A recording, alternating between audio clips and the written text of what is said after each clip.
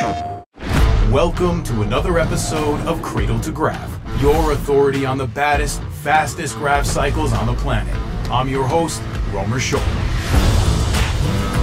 The title for toughest grav cycle gang around comes down to these 9 contenders. A deadly assembly of mercenaries, assassins, and psychopaths. Here's the breakdown. Neon Dreams. You like pastels and 1980 synth rock? Well, that's not the bass line that's splitting your ear sensors. It's a slug from a light machine gun. There's a rhythm to the way Neon Dreams dismantle their opponents, and while all that speed comes at the cost of armor, they're not losing sleep over it. In the time it takes you to line up a shot, they're already behind you again, with a fresh magazine. King's Guard. Don't let the fantasy aesthetic fool you.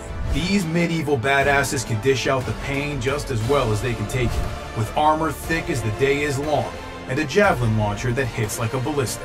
The King's Guard earns their keep at the front line of any assault, hard to make them flinch, and nearly impossible to take down. Sideshows. These circus freaks have more than a few gags up their sleeves, if you consider remote detonated sticky grenades gags. The Sideshow's MO is deception and misdirection. Trap, wound, kill. As if I didn't already hate clowns enough. Tech Noir. Worshippers of design at the razor's edge. From their clothes, to their tech, to their weapons. Tech Noir thrives by fighting and maneuvering from the outside, while their squad mates get up close and personal to handle the dirty work. But that doesn't mean they can't reach out and touch someone with a shot from their NG6 marksman cannon. Warheads. If the name didn't tip you off, they specialize in making things go boom. Take, for example, trinades. You thought one grenade was enough, but you just didn't have the vision to realize what true, unbridled carnage looks like. And then there's the warhead, when you absolutely positively need to eviscerate every living atom in the room, except no substitute. Lost Ronin. Disciplined warriors that make all-out offense look like poetry in motion. Lethal at any distance, once this crew sets its sight on you, the most you can hope for is an honorable death. Though I'm not sure how honored I would feel being ripped apart by a barrage of uni-rockets.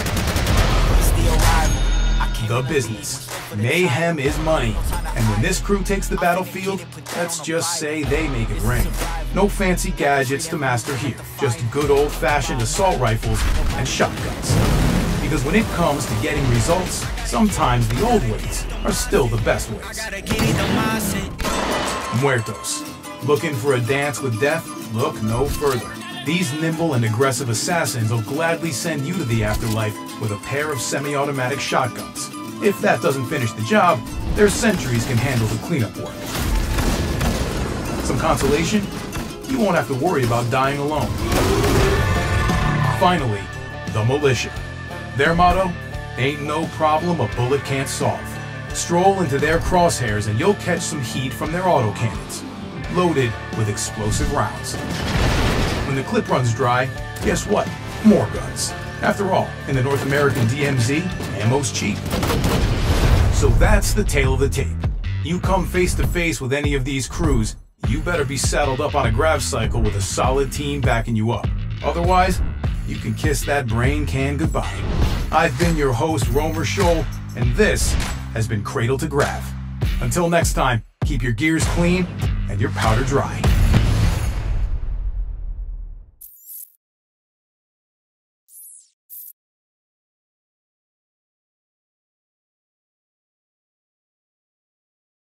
PlayStation